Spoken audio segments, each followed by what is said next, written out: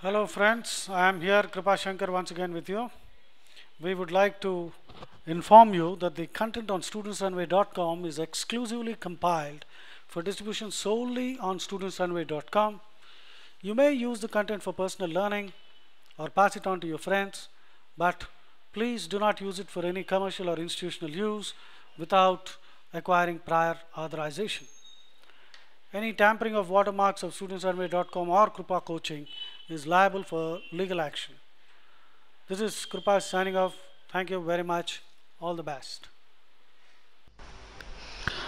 Hello friends, I am Kripa Shankar again with you, and we are now looking at the picture of a bib, B-I-B. A bib is an apron.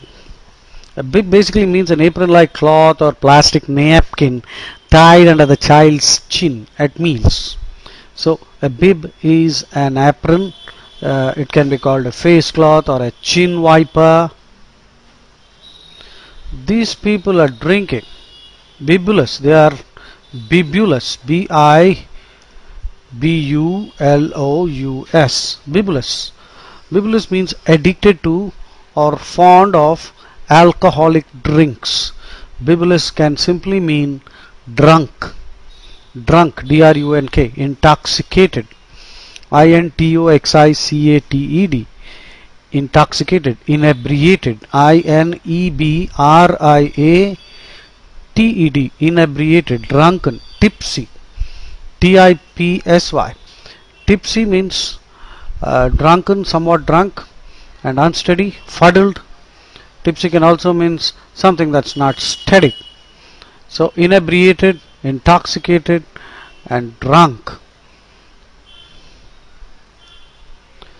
These are breech loading and muzzle loading cannons, basically cannons. C-A-N-N-O-N. A cannon is a large mounted piece of artillery. A-R-T-I-L-L-E-R-Y. Artillery is the gunnery. A gunnery, G-U-N-N-E-R-Y.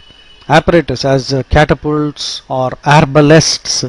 You remember we came across the word arbalest earlier? Arbalest is a crossbow which can be used to throw bolts or arrows or even stones. So a cannon is a gun of a very large caliber, and it's mounted on wheels, and these are called cannons. And cannons are also, of course, the word is ordnance, O-R-D-N-A-N-C. O-R-D-N-A-N-C. Ordnance, basically cannon or artillery, or in a general sense ordnance means all military weapons together with ammunition, combat vehicles, and the equipment and supplies used. All these things are called ordnance. So these are actually muzzle loading guns, M-U-Z-Z-L-E, muzzle. Muzzle is the projecting the front part of the cannon through which the cannonballs are loaded and then they are fired. These girls are wearing breeches, B-R-E-E-C-H-E-S. Breeches are trousers reaching just below the knees and often tapered to fit closely. Taper, T-A-P-E-R. Taper means to narrow. T-A-P-E-R. Tapering means gradual decrease in width or thickness. So gradual decrease is tapering, conical. And taper actually has one more meaning. The word taper also means a long wax candle, slender one used in churches. So this is another picture of breeches, policemen wearing breeches, and you can see they are having also galoshes, G-A-L-O-S-H. A galosh is a gumboot. A galosh is a heavy boot or gumboot and overshoe, and these chaps are also having holsters on their hips. A holster is a case for carrying pistols. This is simply the picture of a brig, B-R-I-G. A brig is a two-masted ship with square rigged sails. Square rigged, R-I-G-G-E-D. Now rigging, R-I-G-G-I-N-G. Now rigging means the ropes, the chains and other gear used to support, position and control the mast, the sail, etc. So rigging means the complete equipment or gear, the apparatus, which includes the sail, the mast, and all the ropes and all that. Now mast, M-A-S-T. Mast is the tall spar, S-P-A-R, or a hollow metal structure sometimes, and it is the tall pole or the tall spar, and which rises vertically from the deck of the vessel and is used to support the sails. That's the spar. The spar is the pole, the post. It could be simply timber or maybe a metal pole, a metal column. So mast, sail, and roping, the whole thing together is called rigging, R-I-G-G-I-N-G. Of course, you know the other meaning for the word rigging.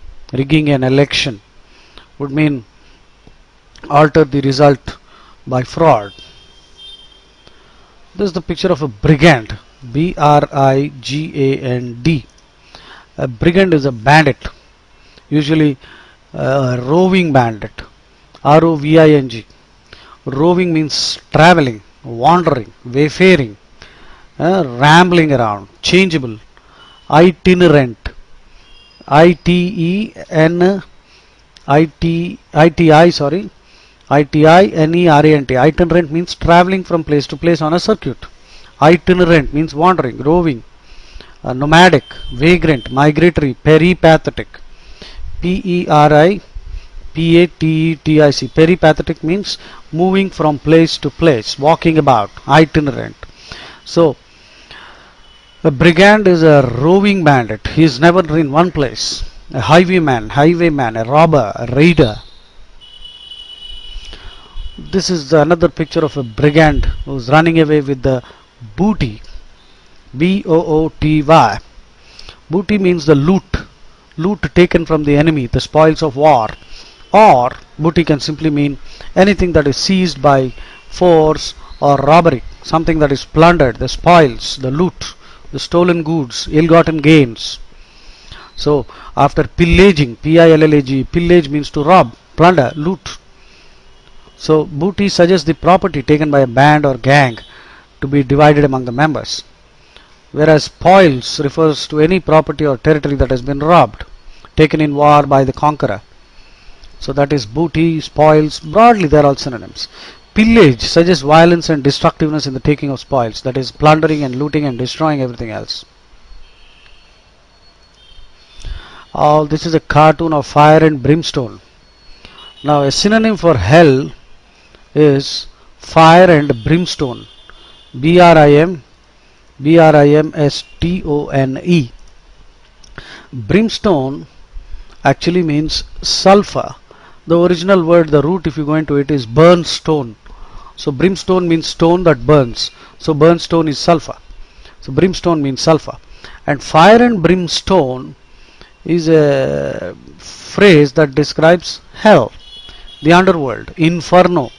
I-N-F-E-R-N-O. Inferno means a massive fire. It also means hell, place of departed spirits, the lower world, infernal regions, Hades, H-A-D-E, and abode of the dead, perdition, P-E-R-D-I-T-I-O-N. Perdition means complete and irreparable loss, especially the loss of the soul, damnation, hell. So damnation, D-A-M-N-A-T-I-O-N. Damnation means a damning or being damned. Of course, damnation means hell. So a name for hell is fire and brimstone. And also other words which we already discussed: abode of the dead, abode of the damned, perdition, purgatory, P-U-R-G-A-T-O-R-Y, hellfire, the lake of fire and brimstone. Hello friends, Kripa Shankar here again with you. We thank you for your interest in Kripa Coaching and studentsrunway.com. If you find our content useful, please like us on Facebook, follow us on Twitter, and subscribe to our YouTube channel, and we hope you give us a +1 on Google. You could also subscribe to our email list and be notified upon new updates. Thank you. This is Kripa Shankar signing off. Good luck.